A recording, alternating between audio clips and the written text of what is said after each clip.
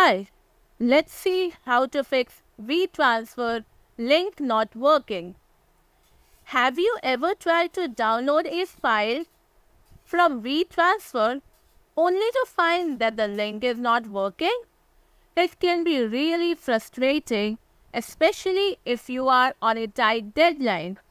But fret not, there are several solutions to this frustrating problem, and we are here with the solutions to help you tackle this problem easily. So without any further delay, let's see how to fix WeTransfer link not working. Solution 1. Check for WeTransfer server outage. Sometimes WeTransfer servers can go down, causing links to not work. You can check WeTransfer status page to see if there are any known outages.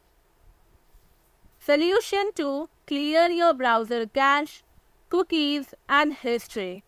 Clearing your browser's cache, cookies and history can help fix issues related to WeTransfer links not working.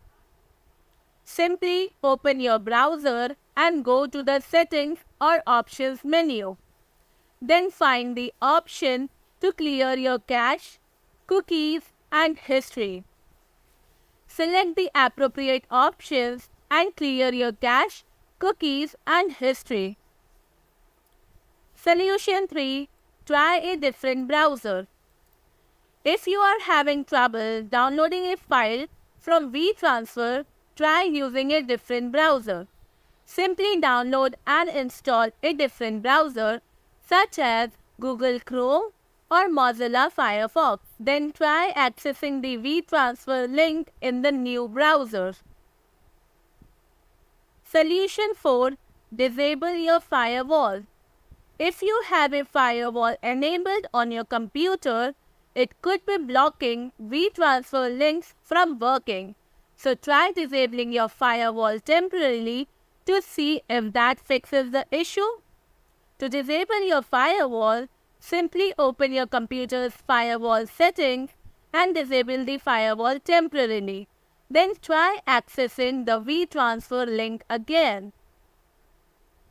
Solution 5. Check the link for typos.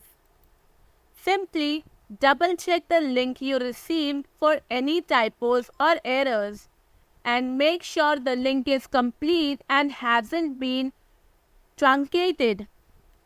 If there is a typo or error, ask the sender to resend the link with the correct information.